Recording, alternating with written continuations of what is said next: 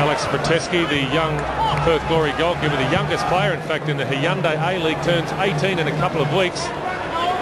Continuing to keep Jason Petkovic on the sidelines as Adelaide counter.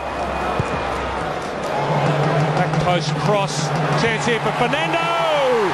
And he's buried it. The Brazilians' rich vein of scoring form continues. Can you hear the drums, Fernando? They're ringing around Hindmarsh Stadium.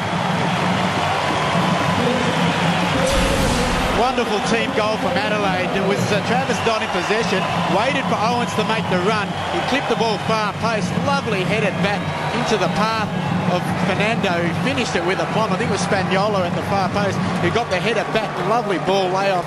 Fernando on the turn. Well, Norm Sekulovsky continues to play through that shoulder problem.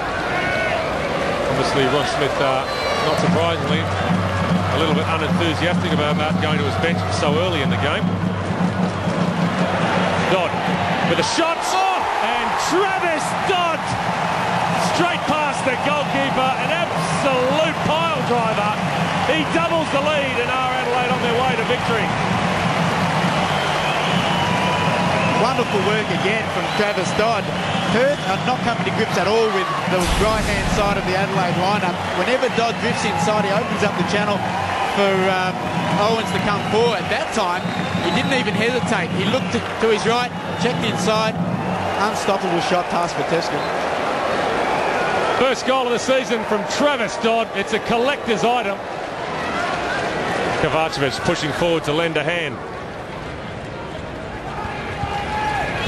Tries to thread it inside to David Tarker, and all of a sudden Adelaide have numbers and room on that far side. Chu working with Viet. Viet gets a lucky bounce past Kovacevic. Chu inside. The back heel, the shot takes a deflection, and luck is with the Reds, and luck is with Fernando, and Adelaide surely with the match under lock and key. We talked about it earlier, Mike, that Perth having to push forward to try to find a goal were always going to open themselves up for the counter-attack, and it was the classic counter-attack, wasn't it? It was that front three again. It was Chu and it was the Brazilian Fernando, but credit the work of Carl Viet. He just worked so hard to get forward from that midfield position, create the extra man. Luck a little bit at the end of it with the deflection that left Proteski high and dry, but classic Adelaide. Well, I think that should be actually credited as an own goal.